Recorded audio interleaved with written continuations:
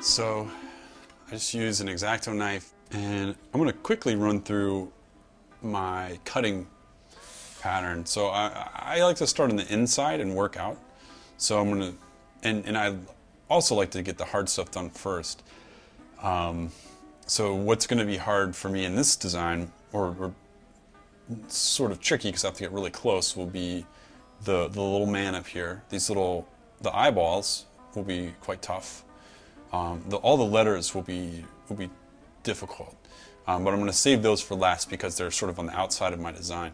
So since you're cutting, if you work in, you end up putting more strain on the mylar. So let's say I cut the outline of the eye first and then tried to cut the eyeball. At that point that I was cutting the eyeball, there would only be a little thin strip right here connecting the white of the eye to the rest of the stencil. So I would be working really hard and kind of tugging in some cases on the mylar, and that would put a lot of strain on this little tiny bridge right here. So working from the inside out reduces that strain on the design. So that's one sort of, to me, crucial part of stenciling is working from the inside out so that you're putting minimal stress on the mylar as you cut. All right, anytime I start to cut, I get nervous because if I mess up a little bit anywhere, then I basically have to start all over again. That's why I like to start with the hard stuff first, usually. So I'm starting with an eyeball right now, or a pupil, I guess I should say. So little bitty circles are quite tricky. I find it helps to hold the X-Acto blade almost vertical. So I'm cutting as vertically as I can. Because this is really, it's like drawing all over again. Now I've drawn the entire, or I've cut around the entire interior line. So before I make my close off, before I close off that, this piece with that line there and that line there, I'm going to cut the outside line. By not making these two cuts, that's going to increase the stability overall of the mylar in this area. So you notice my finger's pretty close to that blade there, my left finger.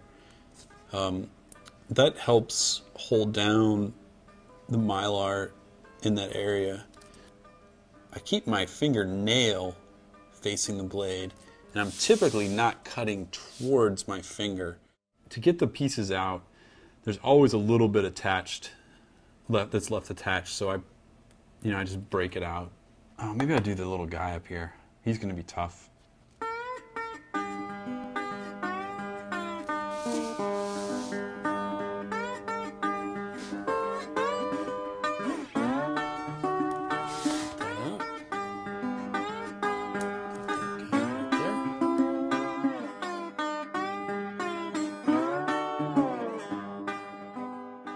So you notice there's obviously lots of curves in the letters.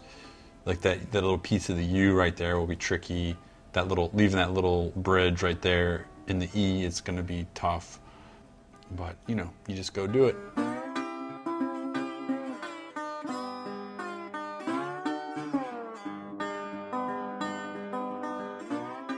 That's the letters cut out.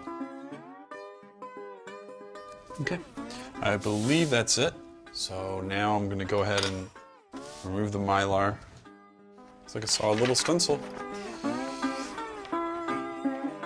We're in the shirt prep stage.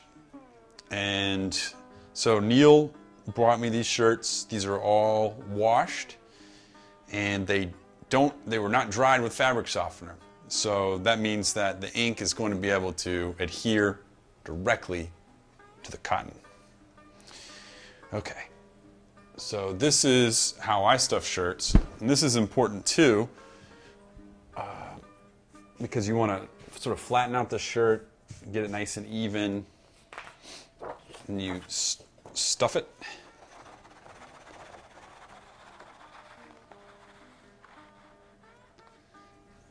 And that sort of helps you center later on.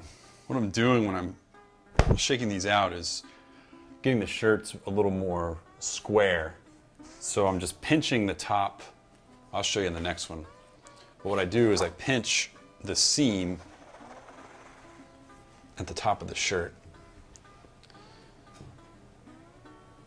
Make sure I'm not pinching any extra fabric on the back. And just whip them. Looks like we got a little bump there. I like to start my first print on sort of a throwaway shirt. So if there are any mistakes, it's on this first one here.